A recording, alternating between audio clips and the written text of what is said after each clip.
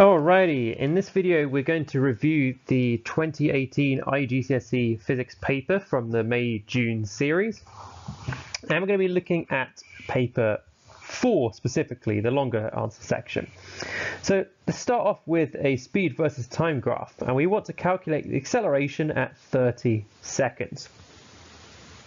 Okay, so first of all, to get acceleration from a speed time graph, you need to know what the gradient of the graph is, and we need to know the gradient at 30 seconds. So to find the gradient at a point, what you need to do is draw a tangent to the graph at the time you're interested in, so 30 seconds. We then need to find the gradient of that graph. So that's what I'm doing here. I'm finding the change in speed and change in time. And gradient will be change in speed divided by change in time, gives us a value of 0.38 meters per second squared to 2 significant figures.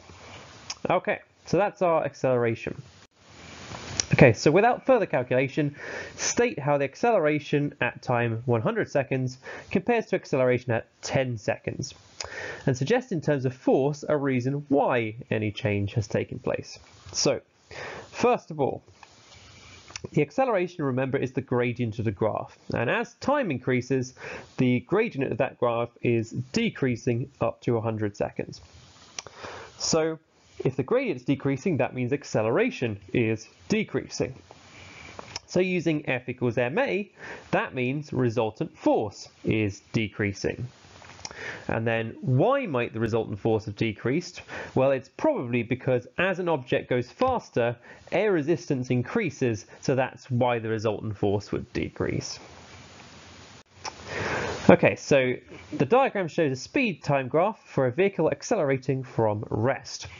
Determine the distance traveled by the vehicle between 120 seconds and 160 seconds. So distance traveled is the area under the graph. So the area that we want is the one I've highlighted in red. That is a trapezium, and to find the area of a trapezium, you do half times the sum of the sides, it's basically the average of the sides, times by the base. So we've got the two sides, we've got the base, and we calculate that as 1,000 meters or 1 kilometer. Okay. So moving on to a different question concerning a forklift truck lifting a box. It's lifted using an electric motor powered by batteries. What form of energy is stored in batteries? Well, it's chemical potential energy. And we need the word potential in there because it's a form of stored energy, so we should be calling it potential energy. The lifting mechanism raises a box of mass 32 kilograms through a vertical distance of 2.5 meters in 5.4 seconds. Calculate the GPE gained by the box. So change in GPE would be the weight force times the change in height. So we're going to do its mass 32 times by G, which has the value of 10, times by the height change of 2.5 gives us 800 joules. If its efficiency is 65% or 0.65, calculate the input power.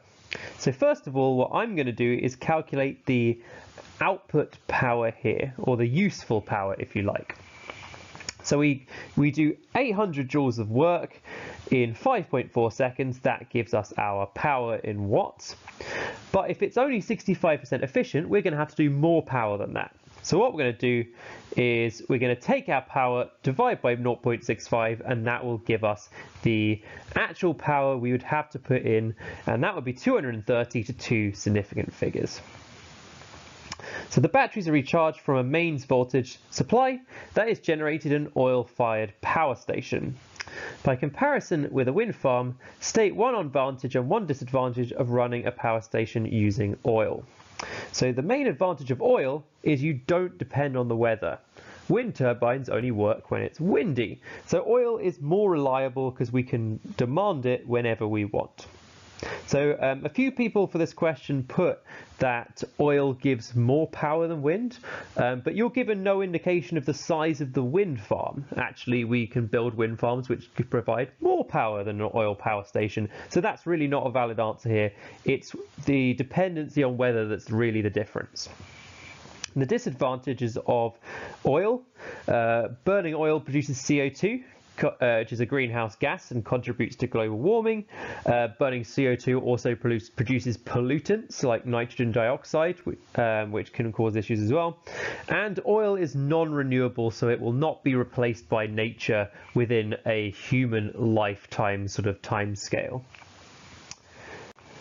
Okay, so we've got a regular container with base dimensions of 12 centimeters and 16 centimeters. The container is filled with a liquid. The mass of the liquid is 4.8 kilograms. Calculate the weight of the liquid. So to turn mass into a weight, we need to multiply by gravitational field strength, which on Earth is 10. So we're going to get 48 newtons as a force. Calculate the pressure on the base of the container. So the whole weight of the liquid is going to be acting on the base of the container, and pressure is force divided by area. So we're going to do 48 divided by the base area, giving us 2,500, and the unit of pressure being pascals, but newtons per meter squared would be absolutely fine as well. Why would the total pressure on the base be greater than the value calculated? Well, this is the pressure due to just the liquid. There would also be the atmospheric pressure acting downwards, which would increase the overall pressure.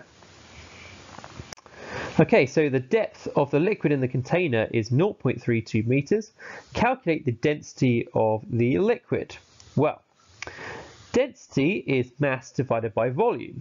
We know the mass is 4.8 kilograms, and we now can calculate the volume by multiplying the three dimensions together. That comes out as a number 781, but the values here are all two significant figures, so we'd give it as 780 kilograms per meter cubed. Describe the movement of molecules in a solid. Well, molecules in a solid stay in a pretty much fixed position, but they are still moving, they're still vibrating. In a gas, they are free to move, but because they're free to move, they travel in straight lines, and they will move in completely random directions, and they'll do that at high speed. So a closed box contains gas molecules. Explain in terms of momentum how the molecules exert a pressure on the walls of the box. So, first thing is the pressure is due to collisions between the gas particles and the container. So that's the source of the pressure. And the reason that a force acts on the wall is because a force acts on the molecules from the container wall. And the reason we know there's a force acting on it is because the momentum of the gas particles is changing. If the direction of the gas particles is changing, their momentum is also changing. They're both vector quantities. So that's the first key thing. The momentum of the gas particles changes. So Newton's second law tells us that the resultant force is equal to the rate of change of momentum, or the momentum change per second, if you like. So each collision causes a force to act on the container. But there are lots of collisions happening in lots of different places, which is why we talk about pressure. So to get the pressure, we'll take the total force on the container and divide it by the area over which those collisions are spread. Okay, so moving on to some optics. A ray of light in air is incident on a glass block and it changes direction. What is the name of that effect? Well, the one we're probably talking about is refraction. We could probably also talk about reflection here as well, but the one that we're probably looking for is refraction here. And the cause of that effect is the wave changing speed as it crosses the boundary. And it's the speed change that causes the refraction process. And that speed change is caused by density changes. Okay, so we're going to draw a diagram to show a converging lens, and it tells us it has a focal length of 3.5 centimeters. So the first thing we need to do is mark the two principal foci with the letter F. So the principal focus will be one focal length away from the center of the lens in either direction. So those, I've marked them with an X on here, those will be the principal foci. We've placed an object O, as we can see, and what we need to do is draw rays from the tip of the object to locate the image. So There are a couple of rules we can use to help us locate the image. The first one we can use is a lens will always focus parallel rays of light through the principal focus. So anything that goes in at that direction, let me see here, is going to go through the principal focus. The next rule we can use is that any ray that goes through the center of a lens is undeflected. And where those two lines intersect is where a focused image will be formed that we can draw there. The other one that we could use is a ray that goes through the principal focus to the lens will turn into a parallel ray of light, like you can see, but we only need 2 rays of light to find the intersection, so we don't need all 3. Okay. So determine the height of the image. Well, we just measure that from our diagram, and I reckon it's about 3.9 centimeters, but there's a range of possible values that you could give around this value. So state and explain whether the image is real or virtual. Well, this image is going to be real because light rays actually go from the object to where the image is located. If it was a virtual image, no light rays from the object would actually go through the image. Okay. So moving on to look at some waves. So we've got some plane waves approaching a barrier. So draw 3 wave fronts on the right of the barrier for the first diagram. Well, we've got a gap size of similar size to the wavelength of the waves, so we're going to get for the process of diffraction, and they're going to spread out in all directions. So we're going to draw these semicircular waves, but the wavelength of them will not be affected. So the wavelength after the gap should be pretty much the same as the wavelength before. My diagram makes it look like they're a little bigger, but the wavelength should be the same. So on the bottom diagram, the gap is now much bigger than the wavelength. So what we should see here is that the waves that go through the gap should be undeflected. So we should have straight sections of waves about the length of the gap. And it's only at the edges should we get any diffraction or direction change occurring. So it should bend at the corners or the edges, but it should be straight in those middle sections. Describe with a labeled diagram an experiment using water waves that shows reflection of wave fronts that occur at a barrier. So usually we use a ripple tank to show wave fronts. So what we do is we have something to create plane waves that we send towards a barrier, and then we can observe the reflected wave fronts. So how are we actually going to create the waves? Well, like I said, we'll use a ripple tank, and we'll use a rectangular vibrator to create these plane waves or these straight waves. And we'll have those incident on a straight, we usually use a metal barrier, we might use a wooden one I guess, but metal is commonly used, and we can see the reflected waves. So how would we actually see this experiment? Well, we do 2 things to help us view it. We put a piece of white paper under the ripple tank, which is typically see-through. That helps us see it. And we usually put a strobe light over the top at the same frequency as the vibrator. Both of those things make it easier to observe the wave fronts. Okay, so state in terms of their structure why metals are good conductors of electricity. Well, to be a good conductor, you need free, or the technical term would be delocalized electrons, and for a conductor, a typical value is 1 or 2 electrons per atom become free. It can be a bit more than that, it can be less, but that's a good ballpark figure. A cylindrical wire, we could call W1, has length L and cross-sectional area A. It has resistance of 16 ohms. A second cylindrical wire has half the length and double the area, and it's made from the same material. Determine the resistance of W2. So there's 2 pieces of information we need here. The resistance is directly proportional to length, and resistance is inversely proportional to cross-sectional area. So halving the length is going to halve the resistance, and doubling the area it's going to halve the resistance.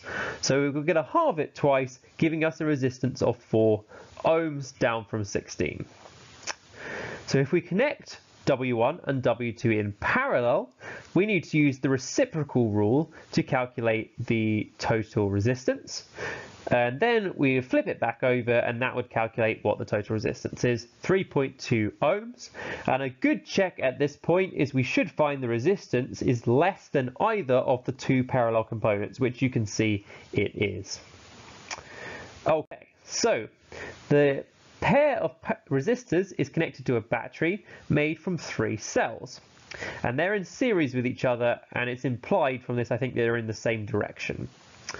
Each of them has an EMF E, and there's a current going through each resistor. State the EMF of the battery.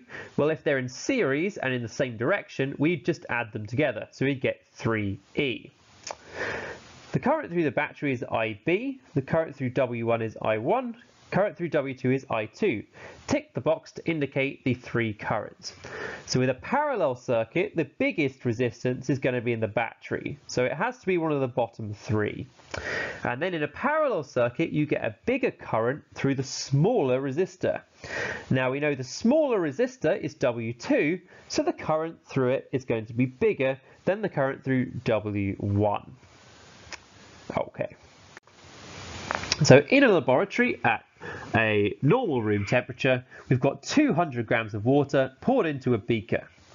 A thermometer is placed in the water, has a reading of 22 degrees Celsius, very typical room temperature. Small pieces of ice at 0 degrees are added to the water one by one. The mixture is stirred. You stir it because that means the temperature of the water is pretty uniform throughout. And after each addition of ice, until the ice melts. The process is continued until the temperature recorded by the thermometer is 0 degrees Celsius. The total mass of ice added to the water is found to be 60 grams. Specific heat capacity of water is 4.2 joules per gram. So we're going to need the mass in grams here because it's in joules per gram per degree Celsius. Calculate the energy lost by the water originally in the beaker. So we know the mass of water is 200 grams. The specific heat capacity is 4.2 joules per gram per degree Celsius, and we need to go from 22 to 0. So that we multiply those 3 numbers together, that gives us our energy. We don't need to do any calculations including the mass of ice because the ice is already at 0 degrees. So assume that all the thermal energy lost by the water is transferred to the ice. Calculate the latent heat of fusion of ice. Well, the equation we're going to use is Q equals mL. Let's rearrange that to make L the subject. We know the energy, we know the mass of ice, so we get our latent heat of fusion, and that mass is in grams, so that's going to be in joules per gram. Suggest a reason for any inaccuracy in the value. Well, we're going to be exchanging thermal energy with the surroundings, and more specifically, thermal energy would come in from the surroundings because it's below room temperature. And that's going to mean actually we're going to have used slightly too much ice in our calculations. We'd have had to put in more ice than actually normal. Okay, so we're going to look at demagnetizing a permanent bar magnet. And a student suggests we place the magnet in a long coil, we put a large alternating current in the coil, switch off the current, and then remove the bar from the coil. State and explain whether the steps will always be able to demagnetize the magnet.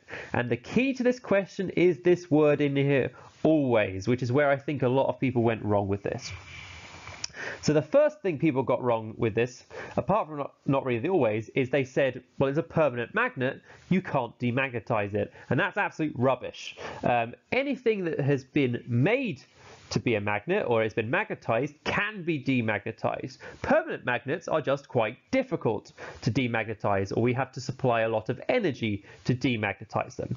But it says in the question we've got a large alternating current, so we are going to be able to demagnetize it. So the problem here is if the current is very, very big, that has a very strong magnetic field. And as we apply the alternating current, what's going to happen is it's just going to keep reversing the poles of the magnet. So as we apply an alternating current, what's going to happen is the poles will just flip like this.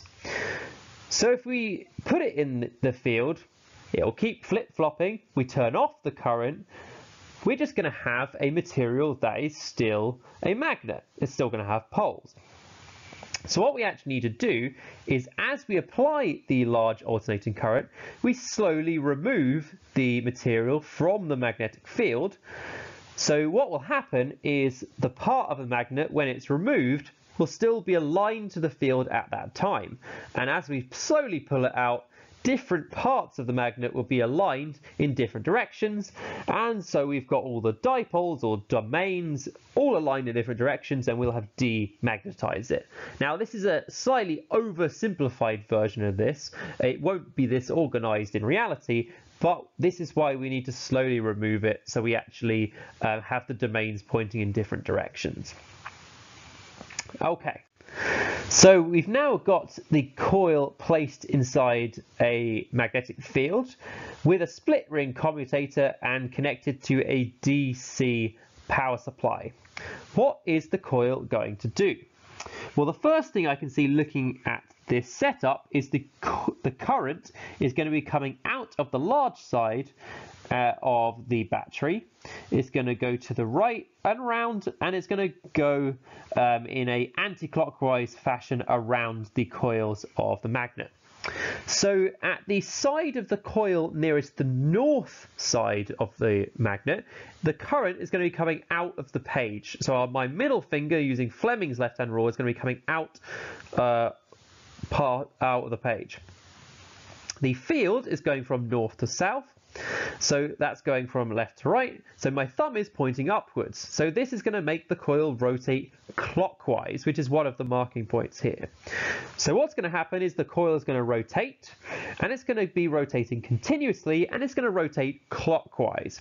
And the reason it's going to do that is the two magnetic fields, the one from the stationary magnet and the one around the current carrying coil, are going to overlap with each other, and that's going to produce the force. And the reason we have the split ring commutator is to reverse the current every half cycle so that the rotation keeps going in a constant direction. The coil in the diagram consists of 3 turns of wire. The magnetic field strength of the magnet is M, and the current is 2. That produces a turning effect T. So the key piece of information I'm going to be using in this question is the turning effect is directly proportional to the number of turns, it's directly proportional to the strength of the magnet, and it's directly proportional to the current. So if we look at the first line, what we've done is we've multiplied the current by 4. All the others have stayed the same. So if current and turning effect are directly proportional, that's going to make 4 times the turning effect. It's the same thing with the number of turns. We've doubled the number of turns, kept everything else the same, so we'll have doubled the turning effect. Then this next one, we've kept the turns and current the same, we've halved the magnetic field strength, so that would halve the turning effect. All 3 of those properties are directly proportional. Okay, so explain why the voltage of a power supply to the primary coil of a transformer must be alternating. Well, we need the voltage to be alternating because we need an alternating current in the primary coil, and we need an alternating current because we need an alternating magnetic field in the iron core. So if we have an alternating magnetic field, that field is going to be cutting through the secondary coil, and that's going to induce an EMF in the secondary coil, and that's going to cause a current to flow, and it's going to cause a current to flow fairly continuously in that secondary coil. Okay, so we're going to look at some actual calculations now. So we've got 8,000 turns on the primary side. We don't know how many there are on the secondary side, but we do know that the primary voltage is 240 and the secondary voltage is 6. So what we should know is that the turns ratio is the same as the voltage ratio. So the voltage ratio is going to be is 40, so 240 divided by 6 is 40, so that means the turns ratio is 40 as well, which means n has to be 200. And we know it's going to be smaller than 8,000 because we can see we've got a step down transformer here. It goes from 240 to 6, so we've got a step down transformer, so that tells us our n is a sensible value. So the current in the lamp is 2, and the transformer is 100% efficient, so 100% efficient means power in is equal to power out. So power out is calculated by doing the output current and the output voltage. So that's 12 watts. And the input must be equal to that. That's what 100% efficiency means. We know the input voltage, so that gives us the input current. Okay, so the primary circuit contains a 2 amp fuse. Calculate the maximum number of lamps that can be connected in parallel.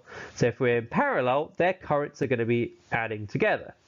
So we're going to do 2 amps divided by the current for each lamp gives us 40 lamps to blow the fuse there. So really, I guess you could think about it, maybe we should be putting 39 here, because actually, well, we don't want to blow the fuse, so we need to stay under that 2 amp rating. Radon 222 is radioactive, and it can be represented with the nuclide notation 22286Rn. For a neutral atom, radon 222 state the number of protons. Well, that smaller number there is the proton number, so 86. The number of neutrons is going to be the nucleon number, the 222, minus 86, so that's 136. It tells us the atom is neutral, which means the number of electrons is equal to the number of protons. Radon 222 nucleus decays by alpha particle emission to polonium, PO. Complete the equation for the decay. So alpha decay produces a helium nucleus, which is 2 neutrons and 2 protons. So what we have to do is decrease the nucleon number by 4 and decrease the proton number by 2, as you can see. Radon 222 has a half-life of 3.8 days. At a certain time, a sample contains 6.4 times 10 to the 6 radon nuclei. Calculate the number of alpha particles emitted in the following 7.6 days. So the key is to realize that 7.6 days is 2 half-lives. So after 1 half-life, there are going to be 3.2 times 10 to the 6 left. After another half-life, there are going to be 1.6 times 10 to the 6 left. But we want to know the number emitted. So we're going to do our original number minus the number left, tells us there's 4.8 times 10 to the 6 emitted during that time. And that completes this exam paper.